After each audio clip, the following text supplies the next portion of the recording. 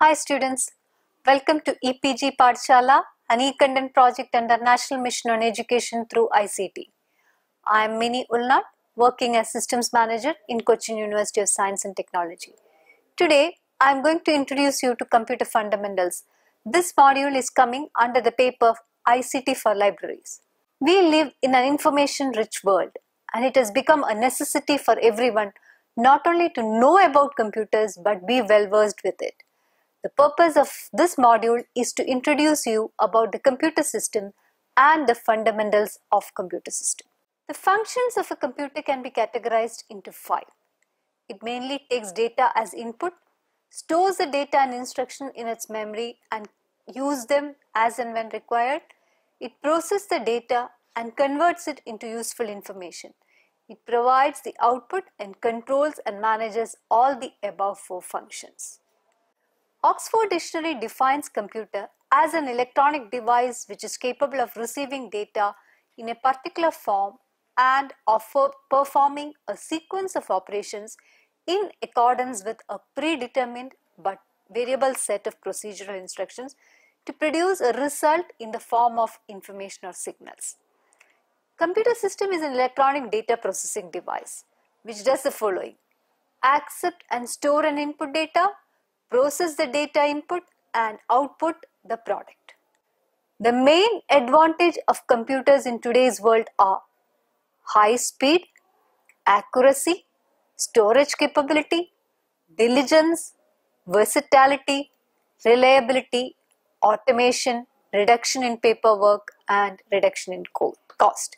The following list demonstrates the disadvantages of computers also. There is no intelligence involved. A computer is a machine which has no intelligence of its own to perform any task. Each and every instruction has to be given to the computer. It cannot take any decision on its own.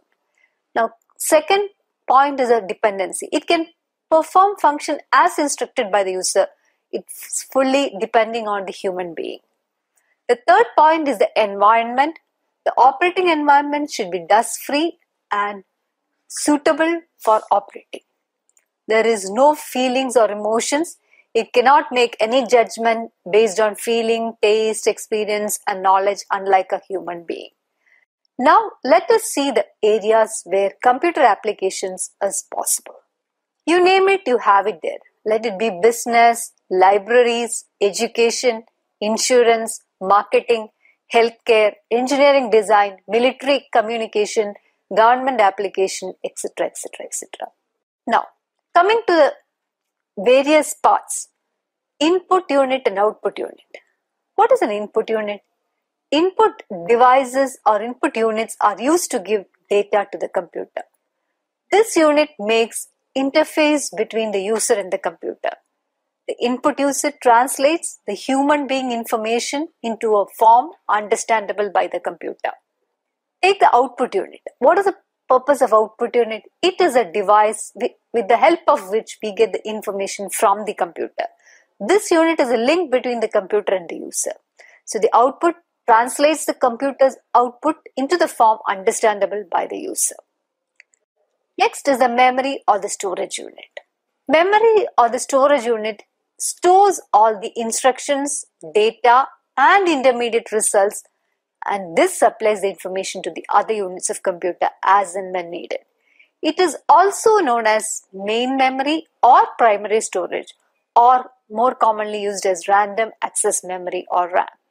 The size of this memory affects the speed, power and capability of the system as a whole.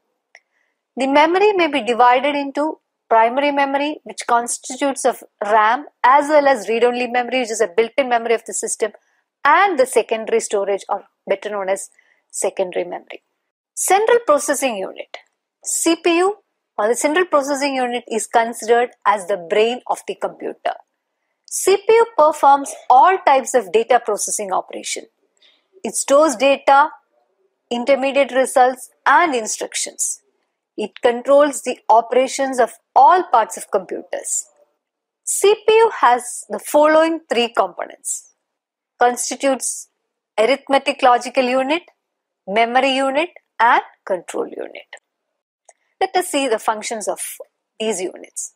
Control unit, all the functions and the units are controlled by the control unit, as the name itself suggests. It is responsible for controlling the transfer of data and instruction among other units of the system. It manages and coordinates all the units of the computer. It obtains the instructions from the memory, interprets them, and directs the operations of the computer. It communicates with the input and output devices for the transfer of data or the results from the storage. Arithmetic logical unit consists of two subsections, arithmetic and logical. Arithmetic section, the function of arithmetic section is to perform all the arithmetic operations, namely addition, subtraction, multiplication, and division. The complex operations are done by making repetitive use of these primary operations. Coming to logic section, the function of logic section is to perform logic operations such as comparing, selecting, matching, and merging of data. The following are the other important input devices which may be used in the computer system, like keyboard, mouse, joystick, light pen, trackball, scanner, graphic table, microphone, magnetic ink card reader or MICR, we have seen the MICR checks, OCR, that is optical character reader, barcode reader, and optical mark reader. Coming to the output devices, the following are some of the important output devices which are used in computer system: monitors, graphic plotters, printers. When you talk about the printers, there are two important types of printers. One we call it as impact printer and the other one is a non-impact printer. Take the impact printer, there are again two categories of impact printers: character printers and line printer. Character printer may be again categorized as dot matrix printers or DMP and daisy wheel printers. Line printers are further classified as a drum printer and chain printer. Take the case of non-impact printers. The printers that print the characters without striking against the ribbon or onto the paper are called the non-impact printers. These printers print a complete page at a time and also called as page printers. Basically, there's laser printers and inkjet printers belong to this category. The main characteristic of the non-impact printers are it is very fast, very less noisy, quality of print is also very high. The size of the printer is also very less small.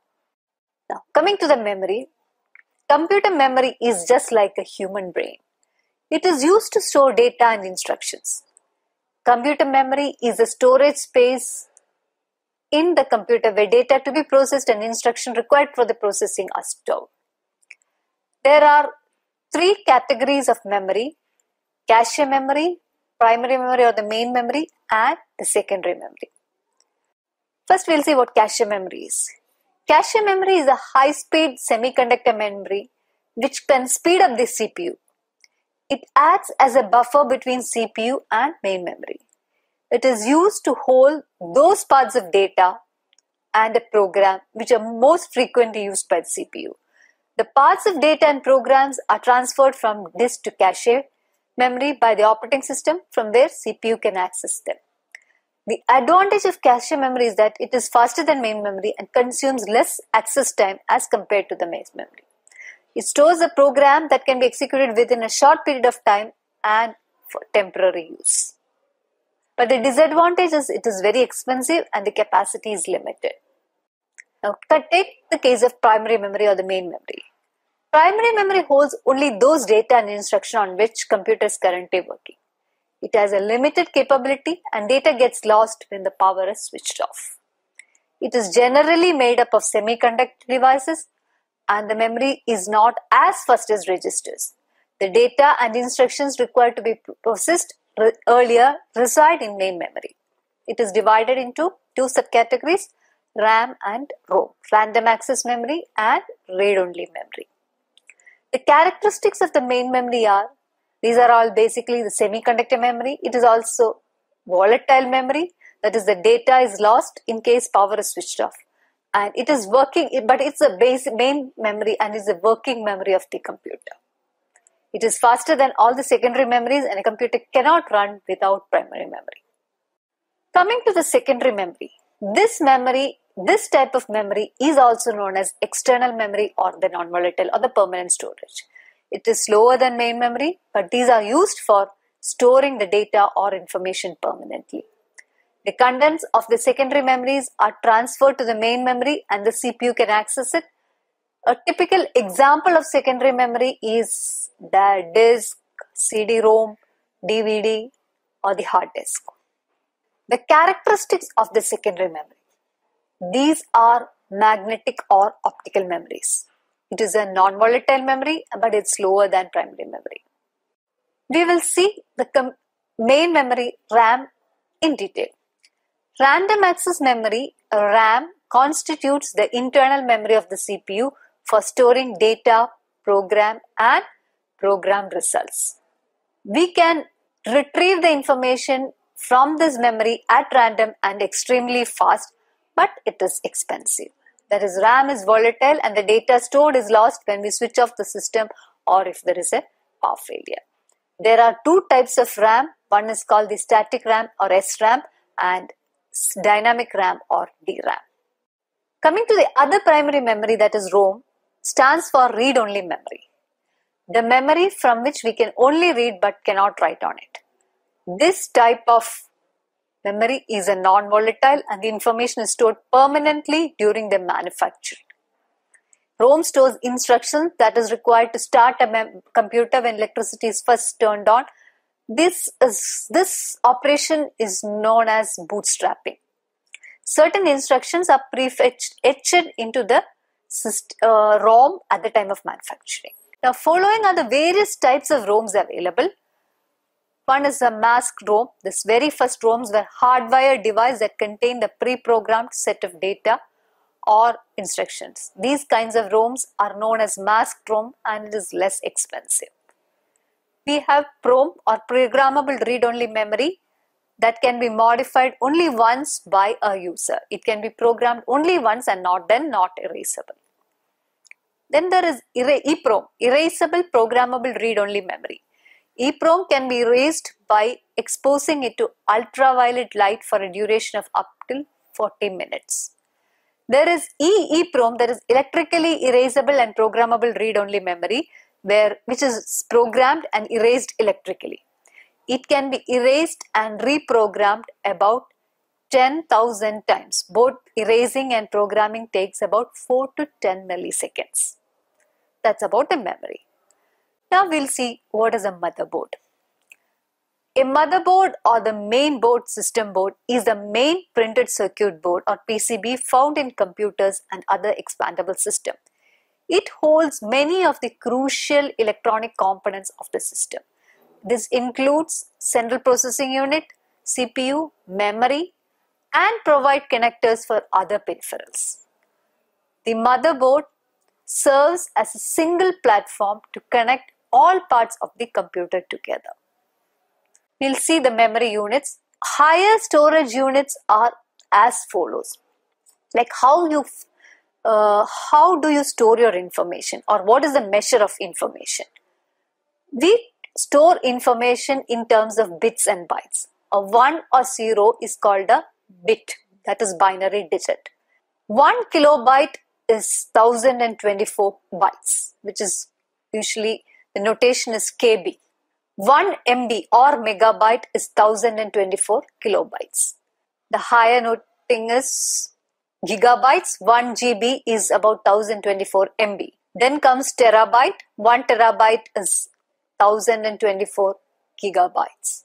Then goes to petabyte. 1 petabyte is about 1024 terabytes. That is how the information is stored. Another important unit of computer is a port. What is a port? Computer port is a physical docking point using which an external device can be connected to the system. External devices are connected through using cables and ports. These are the slots on the motherboard into which the cable of the external device is plugged in. Examples, when I say external devices, it includes the attachment via ports, which includes mouse, keyboard, monitor, microphone, speakers, everything. Some of the important types of ports available on the motherboard are Serial port, which is mainly used for external modems, and the older computer mouse also used the serial port. Parallel ports, these are used for scanners and printers, and PS2 ports again for the earlier keyboards and mouse. Now we have the USB or the Universal Serial Bus port, which can connect all kinds of external USB devices like your external hard disk, your printer, your scanner, your mouse, keyboard, etc. VGA port connects the monitor to a computer's video card. The power connector connects to the computer's power cable that plugs into the power bar or the wall circuit. There is a 5-wire port which transfers large amount of data at very fast speed. This connects the camcorders and similar video equipments to the computer. Here, the data travels at the rate of 400 to 800 Mbps. This was basically invented by Apple. There are 3 variants like 4-pin 5-wire 400 connector, 6-pin 5-wire 400 connector, or 9-pin 5-wire 800 connector. Modem connects the PCs to the telephone network. There is an Ethernet port which connects the network to the high-speed internet. Then the digital video interface or DVI port connects a flat panel LCD monitor to a computer's high-end video graphics card. Then there are other sockets which connects microphones, speakers to the sound card, etc. That is about the hardware. Now let us see what the software is. Software, when you say computer software, it's a set of programs which are designed to perform a well-defined function. A program is a sequence of instructions written to solve a particular problem. There are basically 2 types of software. One we term it as system software and the other one is the application software. Some comparison between the features of the system software and the application software can be given as like system software is close to the system and very fast in execution, whereas the application software is more closer to the user. That is, the user has got some application with it. It is easy to design. System software is difficult to design, whereas application software is more of interactive. The user need not understand the complexities of the system software, and it is very less interactive. It is difficult to manipulate and it is generally written in a low-level language, whereas application softwares are mostly written in high-level language. It is easy to understand, very easy to manipulate, and the size is also bigger compared with the system software. The number system that is followed in computer, let us see how this information storage is happening. Earlier we saw the bit and byte. So numerical data may be stored as bits and bytes. But when we type some letters or words, the computer has to translate them into numbers. Computers can understand only numbers. So how will it translate this? So computer understand positional number system, whereas there are only few symbols called digits, and these symbols represent different values depending on the position they occupy. Radix or base is defined as the total number of digits available in this number system. Decimal number system has base 10 as it uses 10 digits from 0 to 9. In decimal number system, the successive positions to the left of the decimal point represent units, tens, hundreds, thousands, and so on. Now coming to the binary number system, it uses just 2 digits, 0 and 1, and therefore it is called the base 2 number system. Each position in the binary number represents power of base 2. Another number system we use is octal number system, which uses 8 digits, that is from 0 to 7, 0, 1, 2, 3, 4, 5, 6, 7. It is also called as base 8 number system. Each position in an octal number represents power of the base. Hexadecimal number system uses 10 digits and 6 letters, that is in total 16. From 0 to 9, then followed by A, B, C, D, E, F. Letter represents numbers starting from 10, that is A is equivalent to 10, B is equivalent to 11, C is equivalent to 12, D 13, E represents 14, and F represents 15. That is about the number system. We will see what is a data now.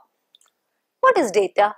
Data can be defined as the representation of facts, concepts, or instructions in a formalized manner, which should be suitable for communication, interpretation, or processing by human or electronic machine.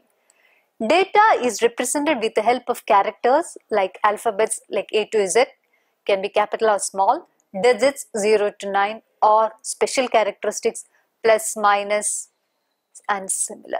The data is basically divided into numeric and non-numeric data. What is information? Information is organized or classified data so that it has some meaningful value to the receiver. Data is a raw information actually. Information is the processed data on which the decisions and actions are based. For the decisions to be meaningful, the processed data must qualify the following characteristics. That is, it should be timely, that is, information should be available as and when required. It should be accurate, the information provided should be accurate. Completeness, the information should be complete in all manner. That is about the information, data and information. So, processed data is information. Computer networking is an important area which needs special mention due to the wide application of networks in almost all fields of human life. A computer network is a system in which multiple computers are connected to each other to share information and resources. The main characteristic of a computer network, or why we are networking, first is used to communicate, second one to share the resources from one system to another. It creates the files and store them in one computer, access those from the other computer connected over the network. Resources can be shared, like for example, connect a printer and scanner or a fax machine to one computer within the network. Let the other computers of the network also make use of the machines available. So that is the main advantage of the network. What is the requirement for setting up such a network? The minimum requirement includes cables, router, network interface cards, switches and hubs. So a computer network is a system in which multiple computers are connected to each other to share information and resources. This is basically to communicate and share resources in different manner. So for creating a network, we need a hardware setup of network cables, routers, network interface card, switches and hubs. We are living in a network world, and internet is the platform by which we are communicating with each other. With this, let me conclude this module on fundamentals of computing. Thank you. Thank you very much.